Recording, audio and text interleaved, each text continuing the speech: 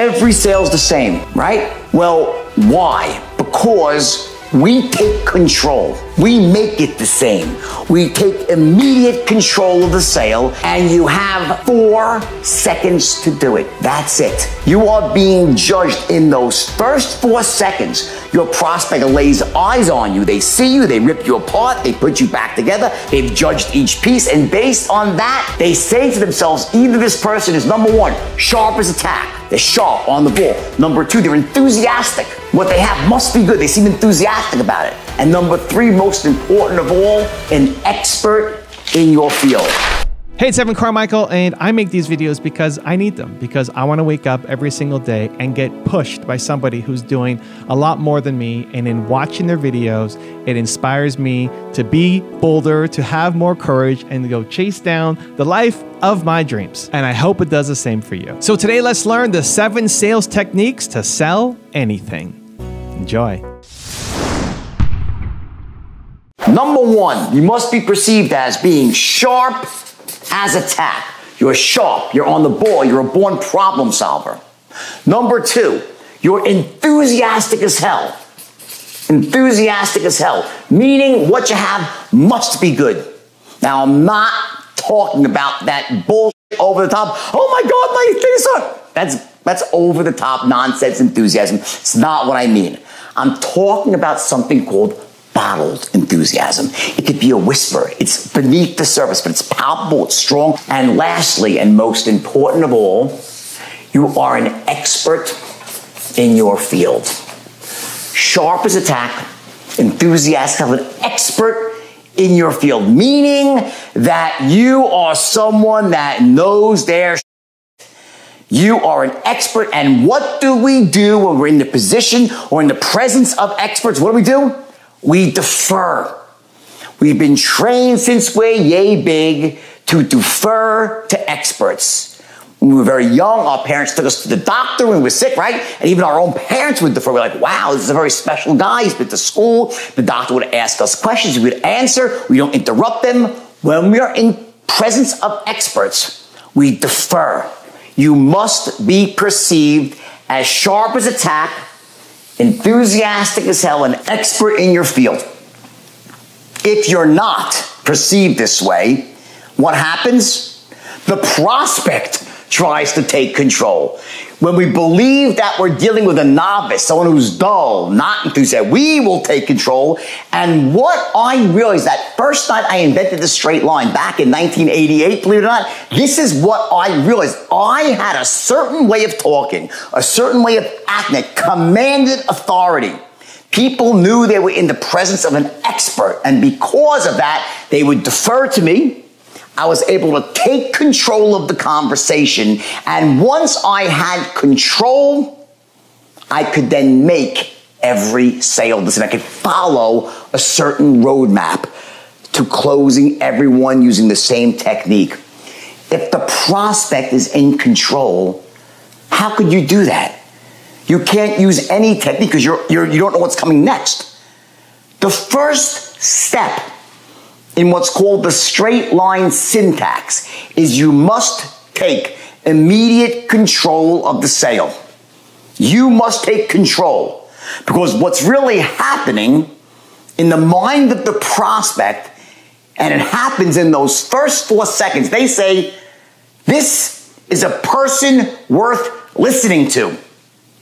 That's what this chunks up to say. You know what? He's sharp, enthusiastic. She's sharp, enthusiastic, expert. They are worth listening to because he or she can help me achieve my goals. They can help me get what I want.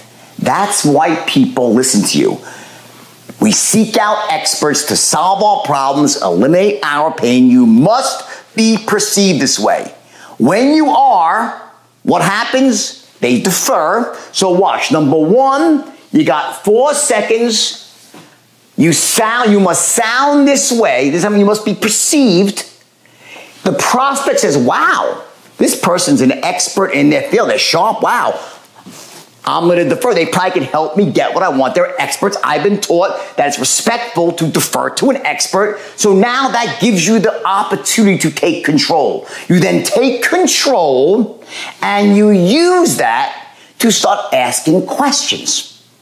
And you ask those questions in a very specific way, using certain tonalities, and you start building massive rapport that way. Technique number 2 is give value with Grant Cardone.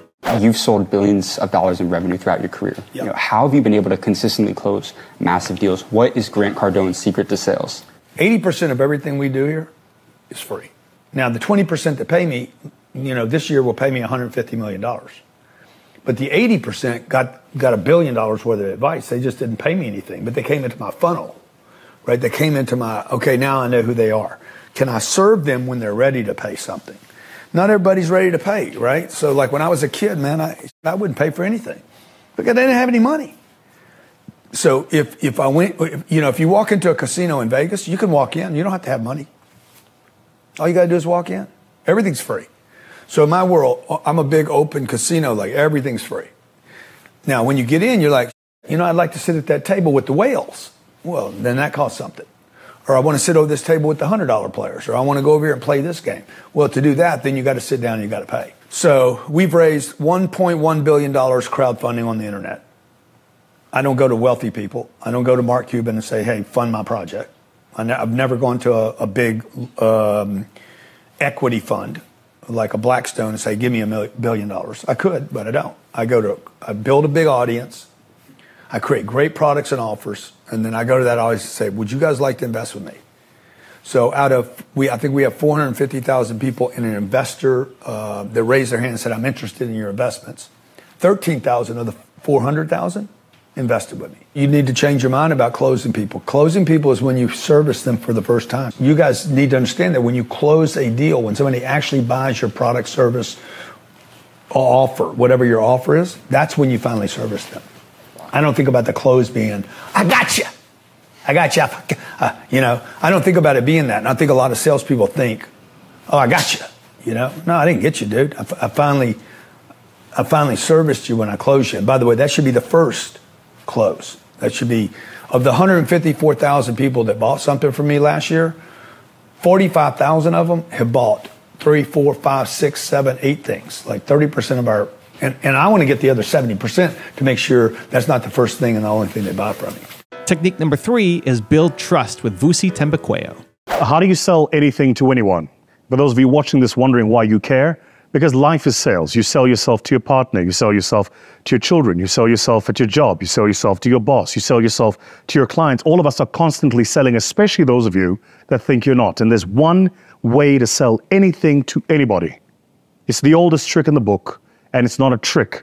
It's a way of living your life. Build trust. How do you build trust? Commit to something, deliver on it, communicate effectively, and make sure that everything you say you're going to do, you do. And if you can't, that you communicate up front. This is an age-old wisdom. It's probably not going to trend this video. You're not going to share it a million times with your friends because it sounds common sense. The crazy thing about living in the world in 2023 is the common things are just not so common anymore. You want to stand out, build trust, do the simple things really, really well. Also, to make sure you're actually taking action after watching this video, I've designed a special free worksheet just for this video. The worksheet will highlight all of the lessons learned in this video, as well as pull out our 3 favorite learnings and quotes that will inspire you to actually do something. The worksheet will also give you space to write down what your key takeaways are and your specific plan of action to make sure you're getting results. If you want the worksheet designed specifically for this video, absolutely for free, there's a link in the description below. Go click on it and start building the momentum in your life and your business. I'll see you there. Technique number 4 is believe in what you're selling with Gary Vee. Listen, at the end of the day, vanity metrics, whether that's followers on Instagram, whether that's the jewelry or car you drive, no matter what it is, at the end of the day, underneath all of that, there needs to be something tangible and real. And if you're not asking for business, and more importantly, if you're not selling something you believe in, you're finished. The single reason I think I'm a great salesman, as somebody who hates to ask for a sale, is because I deeply believe in what I'm selling. Whether it's the wine I produce, whether it's a sneaker collaboration I have with K-Swiss, whether it's Vayner, I sit in this, do you know what it feels like to sit in this room and think know that VaynerMedia is the best marketing firm in the world, it's empowering. You sell with conviction. And I just watch way too many people either be deeply insecure about what they're selling because deep down they know they have no idea what the they're selling. I said they don't know what they're selling. That's right. Yeah. Or they're just broken. They just so care about money. They know exactly what they're selling. They just know they're selling bullshit and they're preying on people's fears. And I want to kill those. Technique number 5 is aim to help with Mark Cuban. If you come up with an idea where you say, I can make dollar bills for 50 cents, would you go out and raise money or would you just go out and sell it? You just go out and do it, you know, and that's what you have to do. And look, we all go through that fear factor of, do I quit my job? Can I do this? Can I do this and what happens next?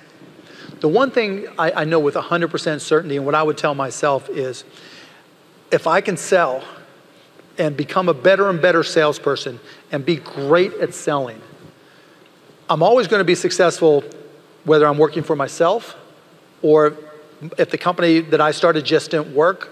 I'll give you an example. Out of Indiana, before I went down to Dallas, I needed to start something. And I decided that everybody drank milk. And I found this product, powdered milk, that was cheaper. And everybody needed to save money. And I was going to go out there and sell it because it was cheaper. Now, it didn't taste quite as good. And so but I went out there to try to sell it. Failed miserably. But I learned how to make the sales effort even when things weren't going right. I learned that the rejection was, every no got me closer to a yes. That not every product was perfect, but I could take those same skills, even in failure, and translate them. So that what I learned selling garbage bags door to door, what I learned from selling powdered milk that was awful, what I learned from selling local area networks at Micro Solutions, all those things accumulated and I got better at selling. So I always knew, you know, people always say to me, if you lost everything, what would you do? I can sell. I can sell. And it's not about selling ice to Eskimos. It's not about, you know, convincing people to do this. Selling is always about helping. Selling is always about understanding the person you're talking to and what their needs are. And if someone can help me make my life easier, yeah. People, you know, now with employees, people always say, well, like, what's the definition of a great employee? Someone who can reduce the stress of those around them. And it's the same thing. What's the definition of a great salesperson? Someone who can reduce the stress of their salespeople. And if in looking at your company and looking at your life and looking at your goals, if you're able to go out there and recognize that whether it works or doesn't work, you're putting yourself in a position where you're helping somebody, not convincing somebody, and you're reducing their stress. You're gonna be okay. It's gonna work out. And you know, that's the confidence I've built in myself that wasn't necessarily always there. But I learned that if I try to help, if I reduce people's stress, good things can happen. Technique number 6 is be honest with Leila Hormozi. When you're first starting off in business, you don't need to think sales like, am I building a giant sales department, a sales org? You just need to figure out, can you sell? Because in the beginning, the best salesperson is actually the founder. In the beginning of every business that Alex and I started, we were the first salespeople. And at acquisition.com, that means we were the first ones that were closing the first deals. It is one of the most paramount pieces of the business because it is the bridge between the marketing and the back end. You learn so much about the customer through doing sales that I think you would be doing yourself a disservice in the beginning by not doing this starting out.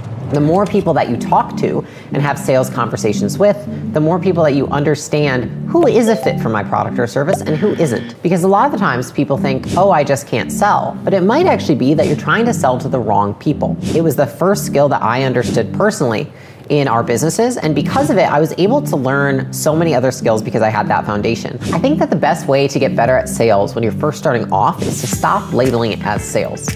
I didn't read a ton of books on sales, and I didn't know a lot about sales before I started doing sales. I was told that I was just signing somebody up for a gym. through that process of signing somebody up, I think it relieved a lot of pressure. It's not convincing people, it's not coercing people, it's just showing them, you want this, I have this, we're matched. The best way to sell is just to be honest with people, to tell the truth, and state the facts about what you provide, about what you do, and about who's best for your product or service. And technique number 7, the last one before some very special bonus clips, is shift your thinking with Robert Kiyosaki. I meet so many people who say, well, I can't afford this, I can't afford that, I can't afford to buy real estate, I can't afford to buy Bitcoin, I can't afford to buy. Well, the reason you can't afford to buy something is because you can't sell. And sales equals income. So back in 1974, you know, my dad wanted me to go to the University of Hawaii and get my PhD. And I said, no, or he wanted to fly for the airlines because I was a pilot. And I said, no, I'm not going to do that. I'm going to learn how to sell. And he was upset. He said, you know, salesmen are crooks, they're con artists. You know, it's not a very honorable profession. But that's why he was poor. You know, so many PhD types, academic types, they think they're above the capitalist process. They think their PhD entitles them to the better life. But if you go for your PhD, you really don't have the skill sets to be in the capitalist world. You know, like when my father, you know, bless his heart, he ran for lieutenant governor against his boss, the governor, as a Republican in the People's Republic of Hawaii. You know, Hawaii's 100% communist. And so he ran as a Republican and he lost. And the governor said to him, you'll never work in this state again. So the power the governor had over my dad was his job. And the hardest thing for a school teacher, Patrick, is as a capitalist, you really don't need a school teacher. You need a salesman. And my father just couldn't sell. He wouldn't, you know, he just kept holding up his PhD. I have a PhD, but he couldn't sell. Wow. And you know what I mean? And I saw that. And that's when my rich dad, who had no education at all, said, you better learn how to sell pretty quickly. Making a product that people love starts with you making something that you love. Really, think about it. Would you buy from you? Would you subscribe to you? Would you comment and tell your friends about you? In our rush to get rich, to make money, we push products out that we don't love, and if you don't love them, people around you won't love them either. So look at my YouTube channel as an example. I love my YouTube channel. I make my YouTube channel for myself. I learn. It's selfish. It's for me. The top 10 rules videos, the espresso videos, the content that I bring together, I need it. It's my education. I love my channel. I would share my channel with other people. If I saw my channel and I wasn't creating, it'd be the first thing that I subscribe to. It would be much watched YouTube for me. I need it. And if you guys didn't like it, I would still create it for myself. It wouldn't have as much editing and fancy effects and all that stuff, but I would still do it because I need it for me. I make it for myself selfishly, and then I share it with you guys, and thankfully you guys like it enough that I can turn a business from it and continue to hire a team and create more content and pump more stuff out. But as much as I think that my channel still needs to get better and grow and improve, and I still suck and I need to continuously get better at the work that I do, I think my channel deserves a Nobel Peace Prize. Like, I think my channel is amazing. And you have to love what you do. You have to feel like the thing that you're doing, yes, can always get better, but is really solving a problem. Your product, your service, what you create, your expertise solves a problem. You know that it's genuinely helping people. If you don't have that belief, you're never gonna win. This is why so many people who are starting businesses, when you go and you look at hot business trends for 2019 or 2020, or how to win in network marketing and like what products I should sell, if that's how you're starting, you're gonna lose. If you're just chasing trends, you will lose. There's nothing wrong with network marketing per se. Just most of the people getting into it are just trying to make a buck, just like how most people get into entrepreneurship. You're just trying to make money. Too many people. And then you end up going broke. Because the people who love doing that thing will crush you every day of the week. Think about who you're going up against. You're going up against people in whatever industry you're in. You're going up against people who have experience, who have expertise, who have knowledge, and love the thing that they're doing, and you're gonna go in because it's a hot trend for this year and expect to win? No. Now, if you love it and you absorb it and it's for you and it's must have, you will pour so much energy, so much love, so much creativity, and find a path that nobody else has seen before. That's how you ultimately win. That's how you can then start talking about it, start promoting it, start building exposure, getting word of mouth. If you want people to talk about you, you have to create something that is worth talking about, and there's no way that you create it unless you absolutely love the thing that you're doing. So you have to create a product or service that you would use yourself. You have to create a channel that you would subscribe to yourself. You have to feel confident that if your mom was suffering with a problem that your business could solve, that you would recommend it 100% to your mom. If my mom was struggling with entrepreneurship, you need to subscribe to my channel. It will help you. It will save you. If you can't be like that yet, go back, make it better until you find something that you absolutely love and pour your energy into. So I'm gonna give you a 3-step process that you can follow to help you evaluate where you're at and how you can get better. Step number 1, get out of your space. Wherever you're at right now, wherever you're working, you're in front of your computer, you're at your office, you're at your home, your basement, whatever, wherever you normally work, wherever you are right now, get out of your space. Just get out of your typical space. Go outside for a walk, go down to the lobby, cross the street, whatever. Get outside your typical space. Okay? Step number 2, now that you're in a different space, think about your customers. Think about who you are helping. Think about the problem that you solve. So if it's me, I can go for a walk outside. I'm thinking about entrepreneurs. I'm getting out of my space. It's too easy to get locked into what I'm doing, right? I gotta make 20 videos today. I gotta respond to comments. I gotta connect with my team. All the stuff adds up, and you forget about our customers. So I go outside and think about entrepreneurs. And I try to picture the people that I've helped, the people who've come to my workshops, the people who ask me questions, the people who join me on lives, right? Close your eyes, you're in a new space now, and you think about your customers. Think about the people who you help, the people that you are designing your products and services for. Think about them, picture them. Try to picture somebody, right? Picture an individual that you know that you are trying to help. Picture that person in your mind. And if you don't have a customer yet, think about the ideal customers that you're trying to target and try to come up with a face, somebody that you can look at. And in step number 3, go back to where you were. Go back to your office, your computer, wherever you were, with that person in mind, and then evaluate your products. With that person in mind, look at your YouTube videos, look at your products, look at your services, look at your Instagram feed, whatever you're trying to get out there, look at your books. Look at your books. Whatever you're trying to promote, look at them with that person in mind now. You've stepped outside your day-to-day. You're above. You're not in the muck of doing all the work. I know you've got tons of stuff to do. You're an entrepreneur. I feel you. You've stepped outside, you've imagined that person, you're coming back and looking at your products or services with fresh eyes, with them in mind. Do they actually need it? Will this change their life? Will this solve their problems? And if not, go make it better. When it comes to an affirmation, affirmations can be powerful, and for some people they're not. And a lot of people say, well, you know, if the affirmation is so powerful, how come I'm not experiencing the effect? What scientists tell us is the average human speaks to themselves, consciously or unconsciously. We have thoughts spinning around in our brain, about 60 to 80,000 thoughts per day. Some of those thoughts are the words to the songs, and they are the affirmations. Neuroscientist Andrew Newberg tells us, Newberg is his name, I'm sorry, in his work that a single word has the power to change the genes that create stress or relieve stress in our lives. He's telling us that something within us has the ability to shift to the very core of our expression. So we know that words are powerful. The key to a successful affirmation is that we must communicate with the subconscious part of our mind, number one. Number two, we must communicate in the language that the subconscious recognizes.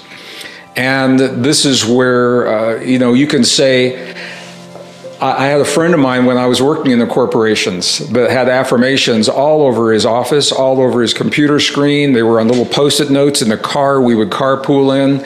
You know, my perfect mate is manifesting for me now. My perfect mate is manifesting for me now. That was his affirmation. And I said, do you say these things? He goes, oh man, I say them about 1 million times a day. I said, do they work for you? He says, nah. You know, these things don't work. And I said, well, why do you think they don't work? And he said, look at me. He says, I'm an engineer. I'm a slob. He said, I wear the same clothes to work 3 out of 5 days during the week, you know, and the bottom line, by the time he finished describing himself to me, even he didn't believe that he was worthy of his perfect mate manifesting for him now. So he was saying the words, but he was not, there was the underlying emotion, and what he was actually feeding into his system was counter to what those words were saying. So it's not enough to say the words. When we go into our most ancient and cherished spiritual traditions, those words are what become the prayers. And for many people, and I know you've heard this as well, a lot of people feel that prayer is broken, that the world doesn't work today the way it worked in biblical times, that we have lost our power and that we have no ability to communicate with a greater power, with God, with the forces around us. And it's largely because the secrets, the deep truth of our relationship, the fundamental physics of our relationship to our world have been minced and parceled and in many cases deleted from the texts, leaving us with a sense that we are essentially powerless beings. Mm-hmm. And if you are powerless, then you are a victim. And if you're a victim, you need a savior. And that savior is coming to us on a silver plate in terms of technology, in terms of political leaders. I will save you if you just do these things.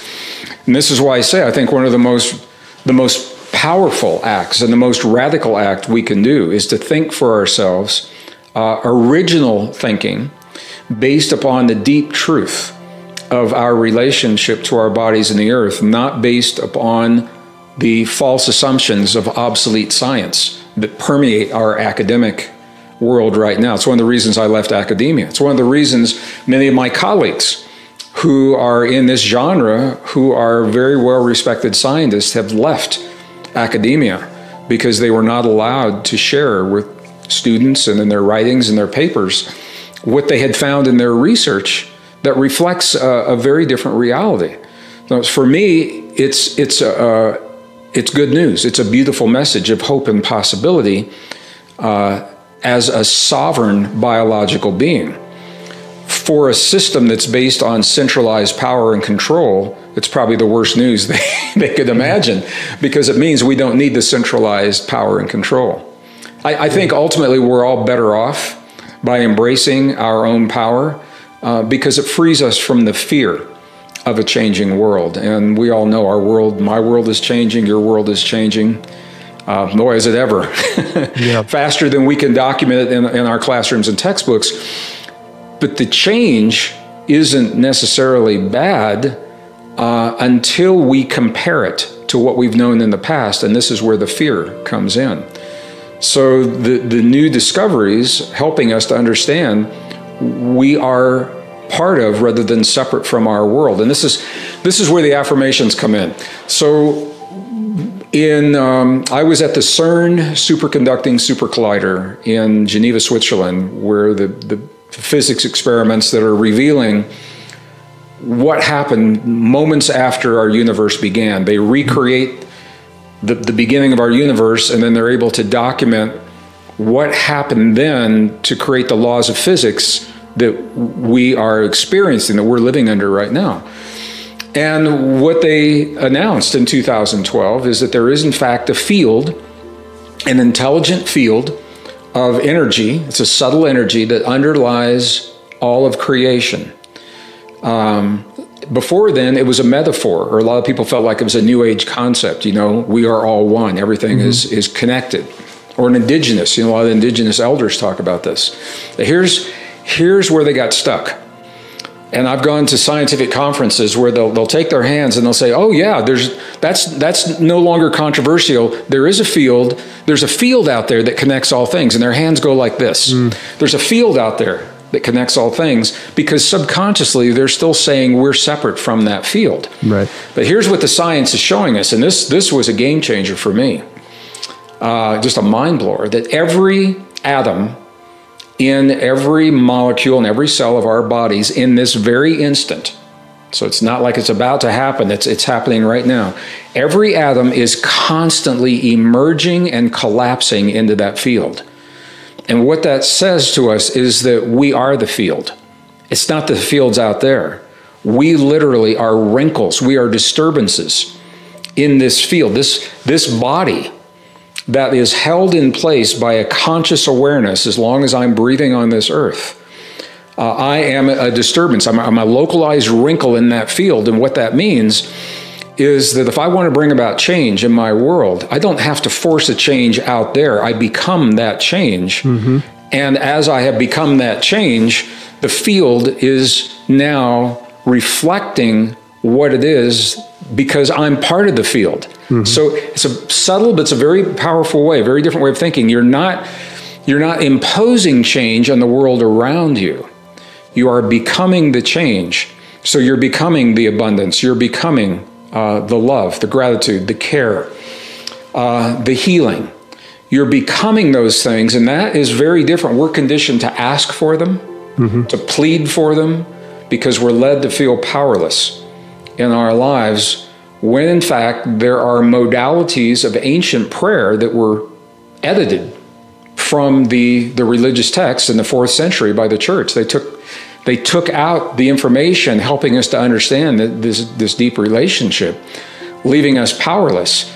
And affirmations are essentially a form of prayer, or prayer is a form of affirmation, however you want to look at it, where we are communicating. And I want to be really clear, it's not about control, it's not about manipulation, it's not about imposing our will, it's about participating in the way that this field unfolds and expresses in our lives. And when you really begin to get that shift, it's subtle and it's powerful. It's not making something happen out there. And that means you can't blame what's out there for your experiences. I come from a very dysfunctional, broken family, and I had to make a choice early in life as to whether or not I would, and community, as to whether or not I would allow that to define my experience, to define my existence. Other people around me had the same experience, and they made very different choices. They today continue to blame their environment, their parents, their family, their upbringing for the sad and unfortunate things in their lives, and that's a path. It's not right, wrong, good, or bad, but we have a choice to make another path. And when we began as a scientist, beginning to understand these relationships gave me the reason to think differently. And it also gave me the reason to test in my life if those thoughts are really true or not, what works and what doesn't. I know you all have big goals, big dreams, big aspirations, just like I do. You've got ambitions to become an amazing person, to build your career, to create, to contribute, to give, to be an awesome human being. But all of that is impossible without great habits set up. If you don't have routine and structure set up in a way that will keep you on track, then you'll fall off. And having new goals without new habits is kind of like, having a new car without wheels. The habits are the wheels. They're the things that make you able to achieve the goals. So you gotta have good habits. But the challenge for most people isn't that knowledge. I mean, you need to have good habits. It's you can't keep the habit going, right? Have you ever started at the new year, you're gonna get healthier, and you start that habit of working out on a more regular basis, and then it goes away? Or you say, I'm gonna be more kind and more patient and more awesome to my partner, my lover, and you start being nice for 2 or 3 days, and then on the 4th day, you're a jerk, and you're like, what happened? I said I was gonna be nicer. It's that you didn't set up the most important thing you needed to maintain a habit. So what's the biggest secret I've learned in almost 20 years in this field? It's so simple, but most people don't have it. It's called trigger moments. You have to set up trigger moments to activate your habits. What do I mean by that? Well, let's say you want to become a better person. You want to become more kind, more patient, more loving with people. Now, you can just set that intention or write that down in your vision, or in your journal, or set up on a vision board that you look at once in a while. But in day-to-day life, it's not enough. You need things to trigger you, to remind you to be that particular kind of person, right? It's almost like if you could have a little angel speaking in your ear all day long to tell you what to do and how to be, you'd obviously become better. Well, that makes sense. Well, let's use that idea. Let's use that idea by setting up alarms on our phones that trigger us to do the very things we need to do. This is gonna be so basic, you're gonna laugh, and then I'll also tell you how I've literally taught this to Fortune 50 CEOs, and they said it was the one thing that changed their life the most dramatically. So let's start with this. Let's have a goal in mind. Let's say you want to become more present and calm throughout the day. Again, you could write that down on a journal. I'm gonna be more present and calm. You could meditate in the morning saying, today I'm gonna be more present and calm. And you could start out with good intentions, but those fall apart without a trigger moment set up throughout the day to remind you that. So what if you did this? What if you just set up on your phone 3 alarms during the day with a label that said, close your eyes, take 10 deep breaths in, remind yourself to be calm. So let's say you're going through your day, it's crazy, right? It's 10 a.m. and all of a sudden, bing, your phone goes off, you look down and it says, close your eyes, take 10 deep breaths. And then again, it happens at 2 o'clock. And again, it happens at 6 p.m. And again, it happens at 8 p.m. What's gonna happen? You always look at your phone, don't you? It's gonna go throughout the day, you're gonna forget. And the funniest thing is, I've had so many people do this worldwide. We're talking about hundreds of thousands of people I've taught to do this, hundreds of thousands. And they tell me all the time, that changed everything. And you'll think, once you set it up, that the next day, you'll forget about it. No, that alarm will go off. You forgot you set the dang alarm. There it goes off in your face, and you're like, all right, I'm trying to be calmer and more present. Close my eyes, take 10 deep breaths, reground myself, here we go. You can't do it once a day. You have to have moments throughout the day that trigger you to enact the new behavior. I know this makes sense to you, but it's a challenge for a lot of people because they never set those things up. So what if you did it with an alarm? So for example, for me on the opposite spectrum, I don't want to just be calmer and more present. I want more energy throughout the day. So here's what I do. One of my big trigger moments is every time my butt hits a chair, I don't care if I'm on a plane or I was like where we're shooting here, I wrote a lot of my books here. I wrote the Motivation Manifesto here. I wrote The Charge here. And if I'm going to write, my butt hits the chair, I grab my phone, I open the timer, and I set 50 minutes. Now at 50 minutes, the timer goes, bzzz, it starts buzzing, and I look at that and I go, oh, that's my trigger to get energy. So I stand up, I go get some water, I take a glass of water, drink it down, I do some stretches, and I do some exercise just really briefly, or I'll go for a walk, whatever it is, but I'll do something that usually takes just 2 to 5 minutes. Then I'll sit back down, I'll set that 50-minute alarm, and I'll work. And what that does is every 50 minutes, it triggers me to change how I'm physically moving. It changes my attention so that throughout the day, I'm continually refreshed. So I never have that 2, 3, 4 o'clock time where I'm like, you know? Why? Because I've triggered my day so that my energy is maintained throughout the day. Makes sense, right? This could be as simple as, let's say you want to be healthier in your life.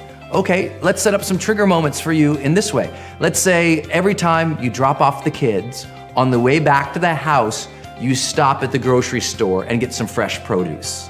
That's just a trigger. It's like, okay, did one thing, drop kids off. Now, tied to that, triggered from that action, drop kids off, is go to health food store. Or let's say you want to get healthier in the morning. One of the easiest ways to help people maintain a better exercise program is this. Set a trigger, you wake up in the morning, your first action is to drink water, put your exercise shoes on, might get dressed if you were naked, just saying. So you get dressed, put your shoes on, you go downstairs or you go to the gym, and that's the trigger. You woke up, you do these actions. Nothing interrupts those actions, that's the action. And you have to have those set up. One of my other favorite trigger moments to set up is door frame triggers. What do you mean by that? When you walk into a new room, to have a psychological trigger go off in your mind that you've associated with that door frame. So let me give you an example. If I walk into my house at night, if I've been working all day and I'm gonna walk in, I'm gonna see my lady, I have it so when I ever walk through the doors of my house, 3 words repeat off immediately in my mind because I've done it so many times consciously. I went to the door, I said the 3 words, said the 3 words, said the 3 words, and I did this so many times that now when I walk through a door, my mind automatically triggers those 3 words. And I remember to be those 3 words. So what words would you love to have describe you as a person? That you would be happy if that was how people described you? What would those words be? Have those and now set them up in your life. I teach executives to do this as well. I have them have a door frame trigger when they walk into their office in the morning. As soon as they walk through that door frame, they have, boom, 3 words go through their mind about how they want to be perceived as a leader. I have them set up another door frame. Every time they walk into a meeting, into the conference room, when they walk through the doors of the conference room, they have another 3 words that trigger off for them. And it just reminds them how to be. So these aren't big, crazy things. A lot of people think they have to completely change their life. What would change your life completely is setting up more trigger moments and associations that when you see something, you do this.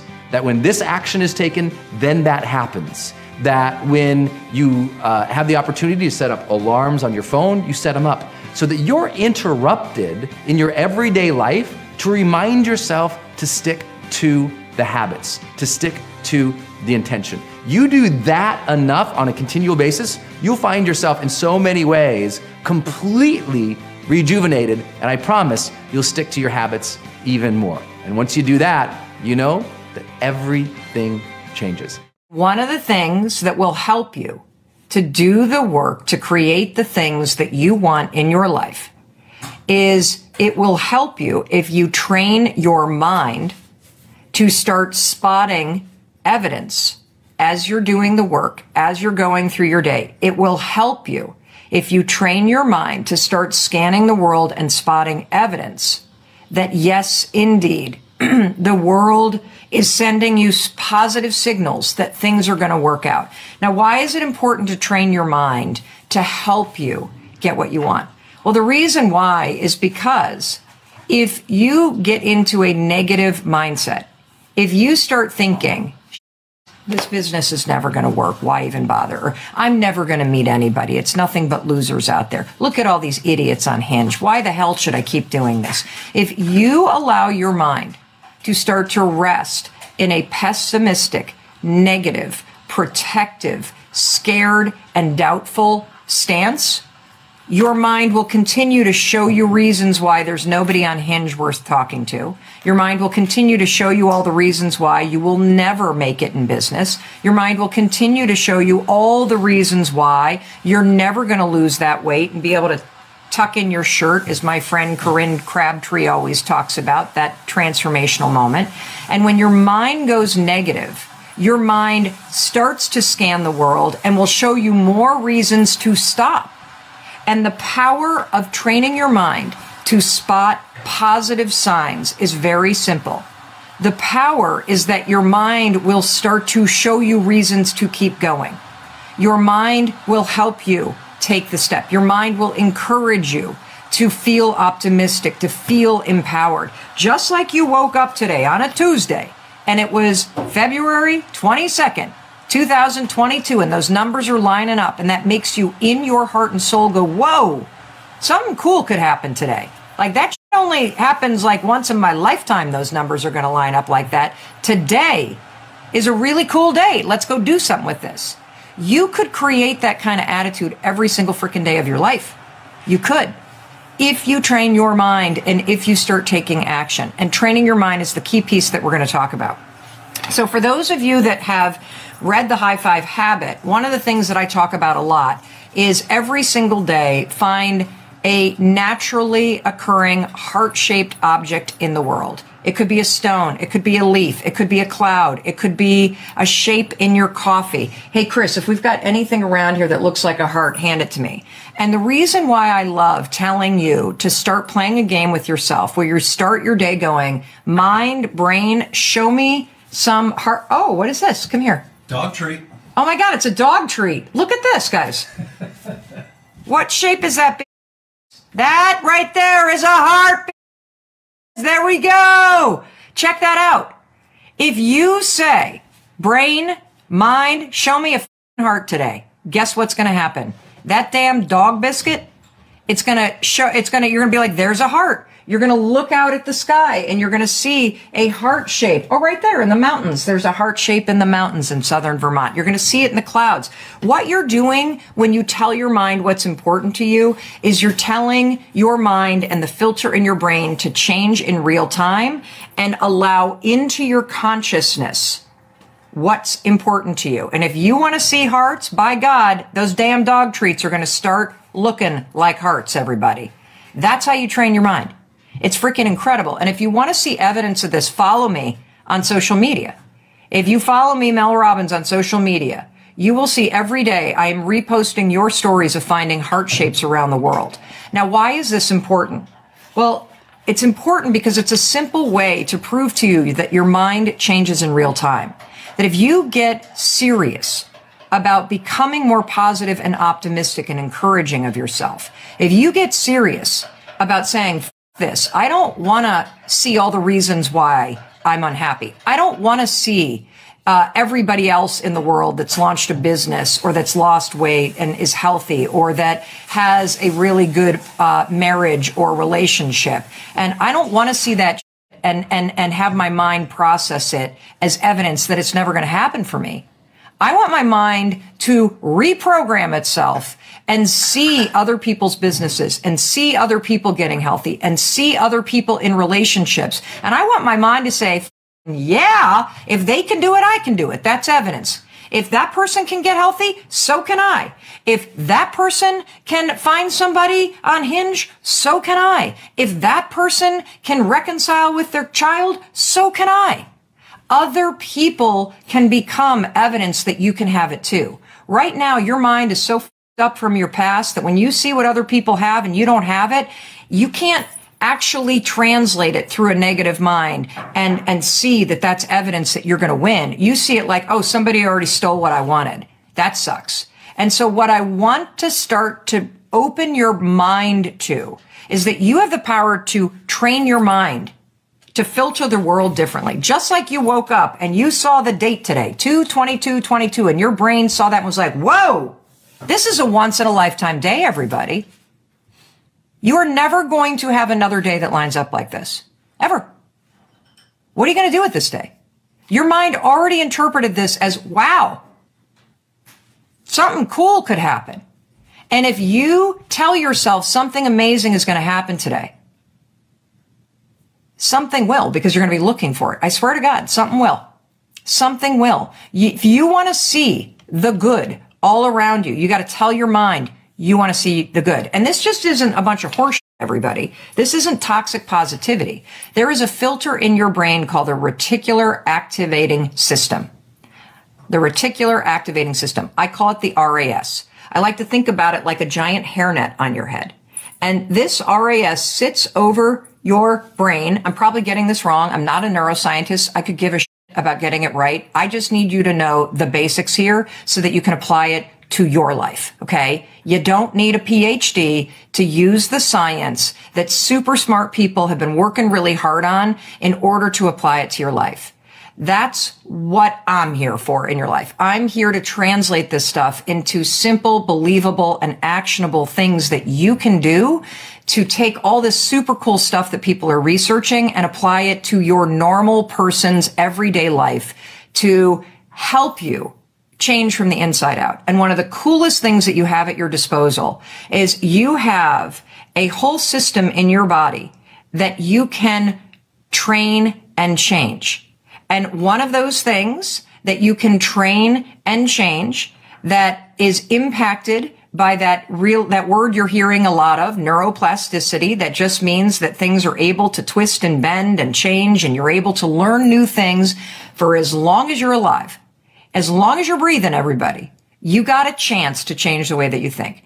As long as you are breathing, you got a chance to change from the inside out how you experience your life. As long as you are still here watching me, people, you got a chance to create a new experience in your life. And one of the things that helps a lot is understanding that right now, all of the bullshit from your past has jammed the filter in your mind, body, and spirit, the reticular activating system. And it is clouding your ability to look at the world around you and see hearts. Remember this? Dog treat, hearts. Look at that. There's a heart right there. I talk to so many smart, fantastic, ambitious, idealistic, hard-working kids, and they're right out of college, they're in their entry-level jobs, and I'll ask them, how's it going? And they'll say, I think I'm gonna quit. And I'm like, why? They say to me, I'm not making an impact. I'm like, you know you've been here 8 months, right? They treat the sense of fulfillment or even love like it's a scavenger hunt, like it's something you look for. My millennial friends, they've gone through so many jobs. They're either getting fired, I mean, it was mutual, or they're quitting because they're not making an impact, or they're not finding the thing they're looking for, they're not feeling fulfilled, as if it's a scavenger hunt. Love, a job you find joy from, is not something you discover. It's not like, I found love. Here it is. I found a job I love. That's not how it works. Both of those things require hard work. You are in love because you work very hard every single day of your life to stay in love. You find a job that brings you ultimate joy because you work hard every single day to serve those around you, and you maintain that joy. It's not a discovery. But the problem is this sense of impatience. It's as if an entire generation is standing at the foot of a mountain. They know exactly what they want. They can see the summit. What they can't see is the mountain. This large, immovable object. That doesn't mean you have to do your time. That's not what I'm talking about. Take a helicopter, climb, I don't care. But there's still a mountain. Life, career fulfillment, relationships are journeys. The problem is, this entire generation has an institutionalized sense of impatience. And do they have the patience to go on the journey to maintain love, to feel fulfilled? Or do they just quit and on to the next, dump and on to the next, ghost and on to the next? And by the way, ghosting means the lack of skill to have a confrontation. You date somebody for 6 months, 8 months, and then just stop replying. Just delete them from everything. Now, for the person who's doing the ghosting, oh, that's certainly easier than a confrontation. But the person on the receiving end of the ghosting, it's like there's a death. They're suddenly shunned. There's panic. They call out, they're worried. They call out, they're worried. They think it's you. They think it's them. Do you have any idea the destruction that we reap on people by ghosting them? And then because there's the lack of social skills to call out and ask for help, they internalize, and it makes them feel awful to the point. At the worst, they will kill themselves. Slightly one level down, they'll get depressed. But the lowest level that we can hope for is they will go through life, and I'm not talking about ghosting, I'm talking an entire generation that if we don't fix this, we'll go through life where everything's just fine. My friendships are fine. My work is fine. You know, same old, same old. Nothing's ever amazing. And the scavenger hunt continues. And then you go to the fourth observation, the most egregious of all of them, environment. We're taking a generation that has lower self-esteem. We're taking a generation that has a lack of coping mechanisms to deal with stress. We're dealing with a generation that wants all those things fixed immediately, and we're placing them in work environments that values money more than people.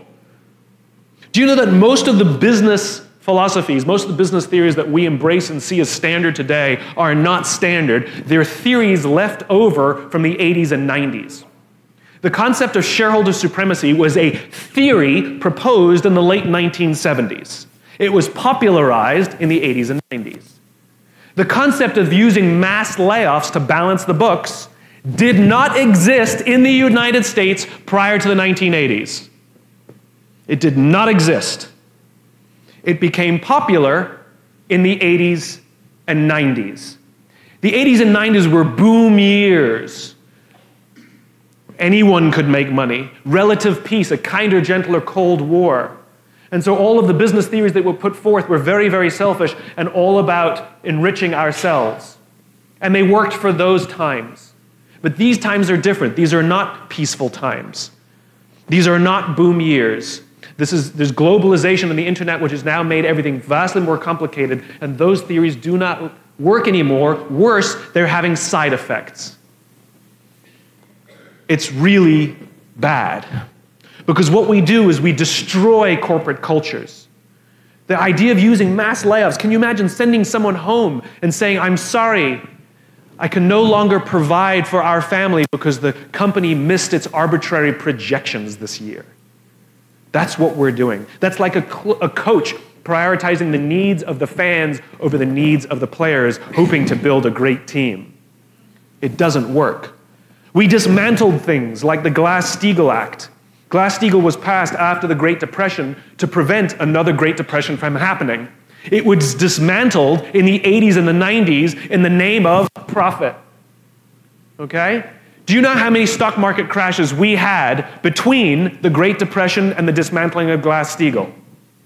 The answer is 0. And since they dismantled Glass-Steagall, we had 87, the dot-com crash, 2008. We've had 3 stock market crashes because we removed the safety mechanisms that prevent stock market crashes from happening, all in the name of individual advancement and profit. And these are the corporate cultures we've built. Corporate cultures that value numbers over people. And they are not standard business practices. They are new, and they are broken, and they are dangerous, and we're asking a young, wonderful, ambitious, amazing generation that needs us to work in these environments. Whether we like it or not, we have to take responsibility for the bad hand that you've been dealt. It is up to the companies to create an environment in which you can build your self-confidence. It is up to the companies to create an environment in which you can learn coping mechanisms and learn how to build strong, close relationships with people with whom you work, that you will eventually love and sacrifice to see that they gain. It is in these environments that we will learn the patience and the hard work that it takes to find fulfillment in our lives, to find a sense of purpose, a sense of joy. Yes, it's all fine and good that my generation and older generations say to you things like, well, you're the future leaders. We're the leaders now. We're the ones in control of the corporate environments now. And we're making your lives worse. I don't want you to jump from job to job to job to job. You will never find what you're looking for. It's not a scavenger hunt.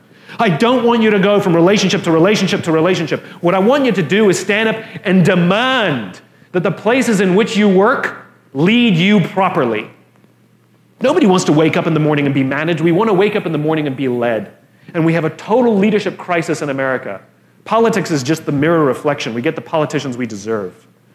We're the divided ones. We're the selfish ones. We're the broken ones. We're the ones who would sooner sacrifice somebody else so that we may gain. It's us. And until we're willing to do the hard work of repairing the world around us, our country, our politics, our businesses will not fix.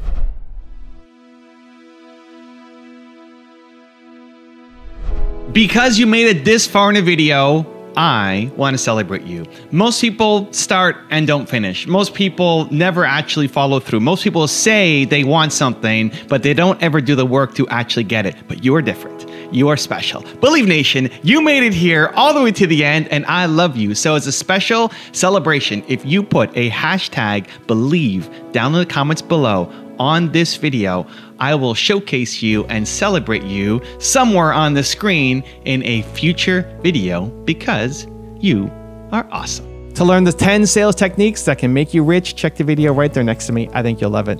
Continue to believe, and I'll see you there. If you can't influence, if you can't persuade, good luck trying to get your business off the ground. I'm not talking about just your customers. I'm talking about the bankers, the people with venture capitalists, your vendors, your credit card processor, the people who work for you.